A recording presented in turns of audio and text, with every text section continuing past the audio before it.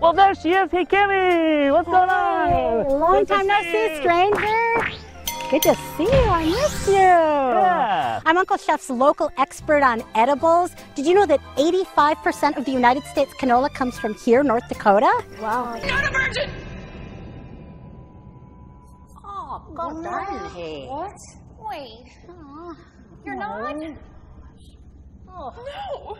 Boomer. Oh, no, it has to be a virgin, right? Yeah, according to the Encyclopedia Satanica in the Big Book of Necromancy, it's got to be a virgin. Lost it. I feel just awful about this. You can go. Second door on your left. Really? Yeah, have a nice day. Go in the best of health. So, ropes. Oh, so sorry.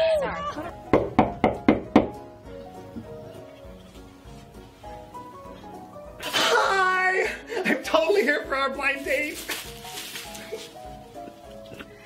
I said I support the BLT community. I'm in North Dakota's canola fields. Also known as Fields of Prairie Sunshine. We are here speaking to North Dakota Agriculture Commissioner Doug Goring. How are you? Jingle bells, I can tell that I make a confession. This is awesome, but I feel like I'm learning a valuable lesson.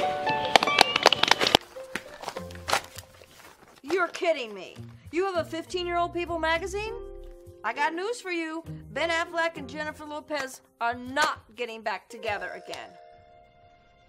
Does anybody remember Betty Davis? I'd like to kiss you, but I just washed my hair. Here's my impression of Tickle Me Elmo. Oh boy. Here's my impression of Tickle Me Elmo doing a Betty Davis impression. I'd like to kiss you, but I just washed my hair. Hold the knife like this. Just like that, right there. Right there.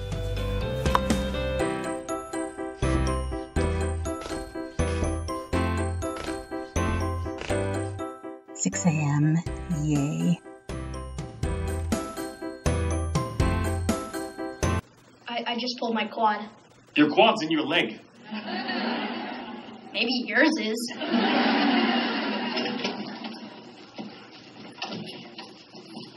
Max, what are you doing here? And why are you wearing a jersey? What? Am I wearing a jersey? Who put this jersey on me? Should we save the silent son? The kid can't talk.